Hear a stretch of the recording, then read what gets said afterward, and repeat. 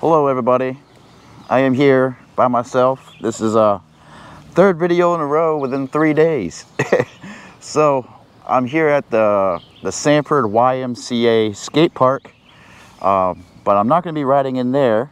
I'm going to use this trail just to practice on my seated riding. I have the seat, kind of scuffed it up a little bit just to give it some wear and some traction. And that seems to work out pretty well. But I was pretty inspired by my friend Victor in the last video. He was doing a lot of seated riding. We're going to use this video as a test bed for the recent Inmotion update that was forced on me as well. You can go ahead and check out the video for that. And I don't know if you can even see the V11 while I'm talking. So yeah, we're going to do this right now. Put the seat on. I have some Velcro on there. And to get that to stick really good on that seat, you want to put some like Gorilla Glue spray on there. And that will stay on there.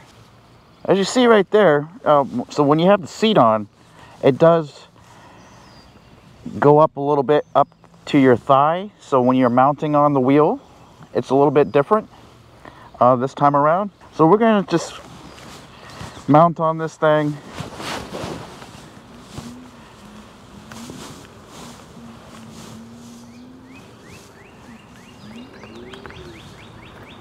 Mount on it, you know what I mean? I'm gonna try sitting in just a second. Let me turn around here. Okay. Okay. So Victor did say he's trying to get used to the transition.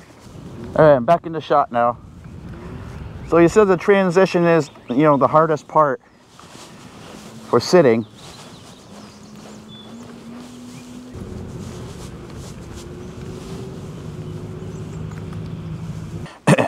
All right, so what I'm trying to do is attempt to show you my foot positioning. So let me show you the foot positioning in the front when I'm standing up. So let's mount. Okay, so I have my foot positioning at an angle, and in the back, hopefully you can see it, is my heels are touching the wheel. I can kind of loosen it up a little bit if I want to and not be too close to the wheel, so that works.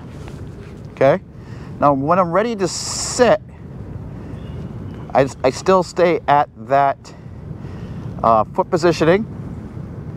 But what's going to happen now is, let me bring the camera to the front. What I'm going to do now is kind of widen my stance a little bit. Grab the wheel. You might have to do a twisty turn. And you might see that the side pads are in the way a little bit.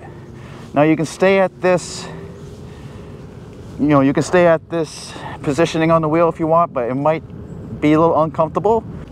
Okay, so what I'm going to do, and this is what's working for me now, is I'm going to bring my heels closer to the wheel, and I'm going to start putting my weight in the back. I'm focusing on my heel, guys. Okay, and then stand up.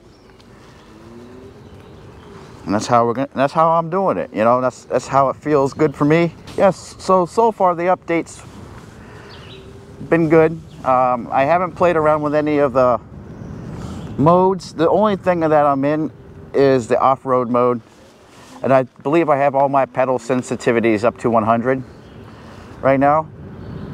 So that's what's going on with that. All right, so I'm on a main road kind of. So what we're gonna do is attempt to sit now. Okay, so now I'm riding seated now.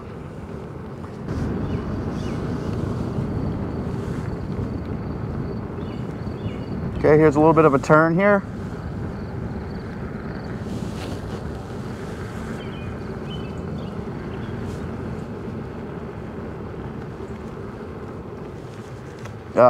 Okay, so that transition right, we're back at the school here where I first learned how to ride electric unicycles.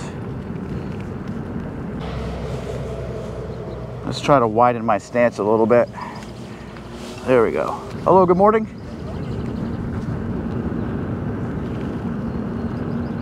Little mini motorbike.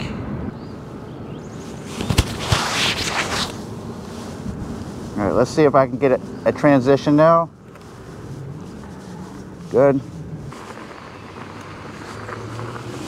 Whoa, whoa.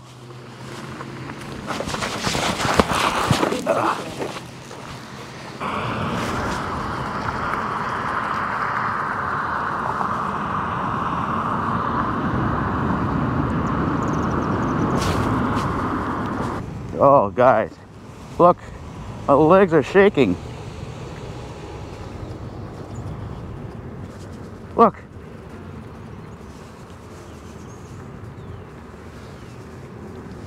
All right, so we're at the end of the video. Thank you for watching this this video that was just kind of put together at the spur of the moment. But yeah, it was good to get some practice with the V11 for seated riding. And I think my muscles were tensed. I think they were too tensed, and they were trying to overcompensate when I was doing a lot of the standing and sitting down and, you know, balancing on it while I was riding. So I think that is the cause of the shaking in my muscles. Also in combination with those knee pads that I have, the bands all bunched up together in the back of the leg, and I think it was cutting off circulation. But anyways, the update seems to have been doing well. If you want to see that video where it forced itself on me, go ahead and check that one out. But speaking of update, we received another update on our V11. I received it while I was charging the wheel after this video, which was pretty cool, and I accepted it right away. It all has to do with battery safety. You can see the information right here on the screen. Again, thank you kindly for watching, and I'll catch you all in the next one.